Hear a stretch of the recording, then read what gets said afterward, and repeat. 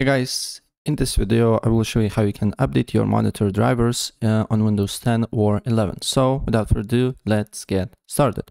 First of all, open up settings, then open up system, then go to display, and then scroll down until you see advanced display, and then you should see your display name. For me is 27G2G8, and my name of the monitor is AOC, right?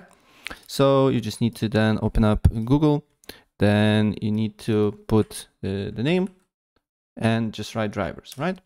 And probably it will be the first or second link for downloads for drivers, and then accept all cookies, select drivers and download driver, right? And once it's downloaded, you should see somewhere on your desktop or on your downloads folder. And then what you need to do here is to extract all and extract it to whatever you like.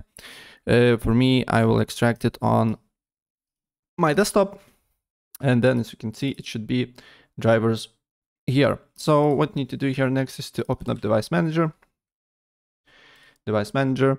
and on Device Manager, you need to look for monitors, right?